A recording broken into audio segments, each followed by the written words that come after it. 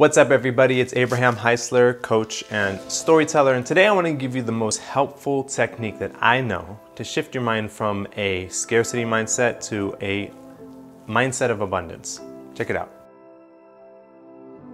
So, what is a scarcity mindset? Whenever you tell yourself that there's not enough of something, whether it's money, there's not enough good men or women to go around, not enough opportunities or not enough avenues in order to be able to express yourself. Abundance mindset is when you're operating with grace and ease and everything comes naturally. You don't have to worry about it. We're always creating our own reality. So if I have a story that there is a lack of one thing, then I'm going to continue to create that, which is why people that are always complaining that there's not enough partners are always creating loneliness in their lives, right? Until we can get past that story and see the partners that do exist. So how to shift from that lack or scarcity mindset to an abundance mindset? The most powerful technique that I know is to employ an attitude of gratitude. If you think about it, it's almost like living next to a bakery. When you eat bread, you want that bread to be fresh, to be warm, to be straight out the oven. Of course, why not? So you want to live closer to the bakery in order to get that good bread.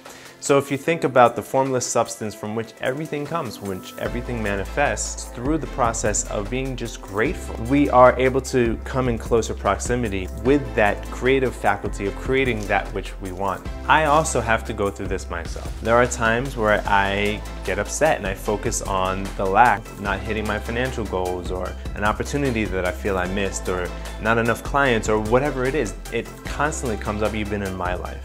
And so I want to take this opportunity to be grateful for the things that I have. I am happy and grateful for my coaching business, the ability to actually work with people and to support people in their journey. I'm happy and grateful for some of the physical things that I have, the material things that I have in my life, like this amazing house. I am freaking happy and grateful to have the car of my dreams. All right, that's all fun, that's all well and good, but to be honest, the thing that I'm most grateful for in my life is this woman right here. My wife, my beautiful, beautiful wife. Forget explaining, I just want to express my love for this woman right here. This is my joy right here. I mean, she is my greatest supporter. There's times where I wake up and I don't want to get out of bed, and she's there to kick me out and to tell me, you gotta fucking go out there in the world and do your thing. She's my example of abundance, because there was a time in my life where I didn't believe I could be in a relationship. Somehow, she came into my life like an angel. There is one thing missing. I also have a lot of love and gratitude for this cute little gizmo dog, Tiger. He's kind of like a gremlin if you feed him after midnight. If you're starting to feel a lack in your life in some area, financial, romantic, career, whatever it is, what are you grateful for? What do you have in abundance in your life? Every single person on this planet has an abundance of oxygen. We teach breath work, which is amazing, powerful work, and all you need is breath.